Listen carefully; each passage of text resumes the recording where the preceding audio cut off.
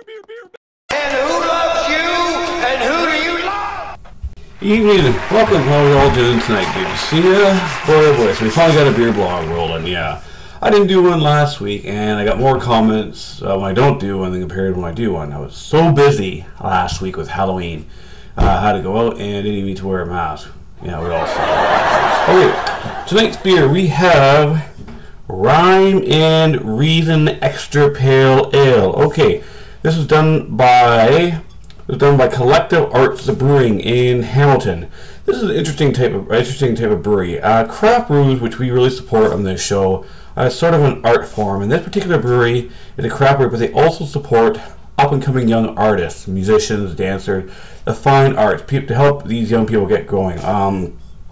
This brewery, they, on every one of their beer bottles, their label actually has a picture here. I'll show you this one. This one's based out of Toronto. They're big time supporters of the fine arts, like I said, pictures, paintings, music, that kind of stuff. And they help all the young artists get going. Now, another thing is this is called an extra pale ale. An extra pale ale is just an American pale ale. You got your pale ale like this, and an India pale ale. American pale ale is in the middle in terms of hoppiness. It's more hoppy than a pale ale, but not as hoppy as an India pale ale. So, anyways, and as for supporting the arts, we're a big time supporter of the arts. We like paintings, pictures of women with no clothes on. Yes, we do.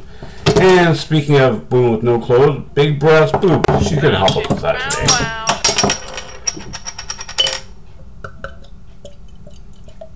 today. Somebody out there said I don't pour beer very well. So, Mr. Judge, what do you think? Is that a good pale ale pour? Yeah, it's not too bad. Now, see, it's a very, very dark color, so it's an ale, but it's a little bit lighter in color than a normal ale. I can definitely smell the hoppiness. Using American hops, it's got that sort of that citrus taste to it. Not bad. That's all right. Now, and it's got a bit of a pine taste to it, citrus taste to it. That's sort of more lean towards the West Coast pale ale, but that's actually not too bad. So now I'm going to suggest if people get a chance, buy some of this beer. You're going to be supporting a craft brewery. You're also going to be supporting some young artists out there, helping get going out there in the world. So it's for a good cause, and it's not a bad beer. Very good beer too. Very hoppy. So that's what we have for time for tonight. As far as this beer goes, yeah, you know, some paint, some draw, some sing, some dance. I romance and drink beer. Jansen out.